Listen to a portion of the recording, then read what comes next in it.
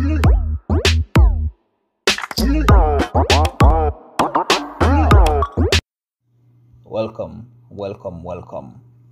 You are a part of this channel's first set of viewers. Before you click off the video, please like, make a positive comment, share to someone who might find this video interesting, educational, and entertaining.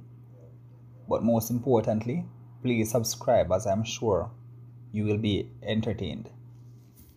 My name is Humble J, and I hail from the beautiful island of Jamaica, the land of food and water, the fastest runners, among other things.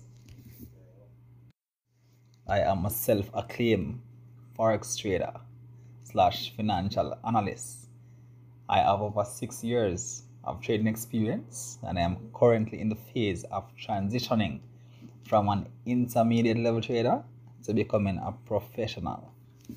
You may be wondering, why another Forex channel after there is so many? I created this channel to put my skills to the test. I will be attempting to grow 2 small accounts, one synthetic indices and the other Forex. You might not know the difference between the two. However, synthetic indices is a simulated market environment which mimics real-life financial markets but without current affairs such as news, the COVID-19 pandemic affecting the future outcomes of the market. On the other hand, Forex is short for the foreign exchange market, and yes, it is not computer generated like the synthetic indices. It is real time and is affected by current affairs such as the COVID-19 pandemic, the current war, etc.